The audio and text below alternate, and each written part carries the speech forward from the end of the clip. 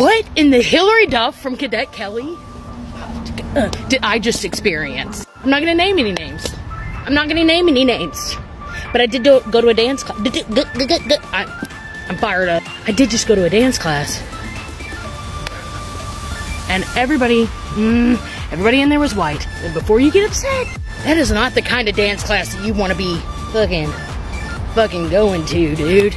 There is nowhere on this earth, not a Catholic church, not a morgue, where I have been, where the energy and the silence is, silence, what do they say? Silence is complacent.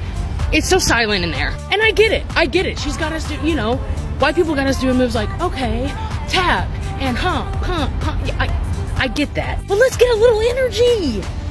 Let's have a little fun.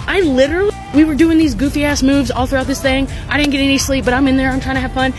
The lead woman turns on a disco ball.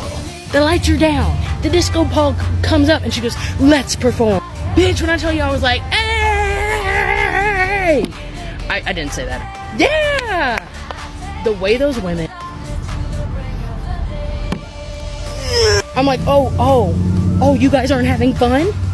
You're suffering? Then why are we here? This is how those girls made me feel. I was like, hello? Anybody having a good time?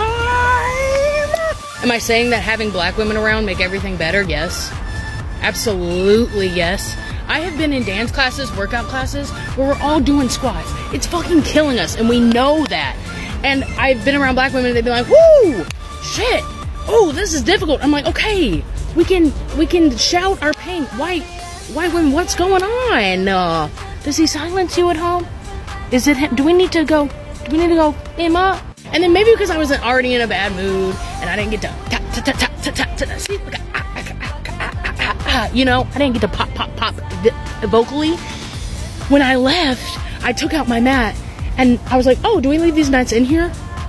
The receptionist goes, yeah. I'm a full-time comedian, and I'm gonna give you a little advice. That wasn't funny. If that's what makes you take it to an open mic.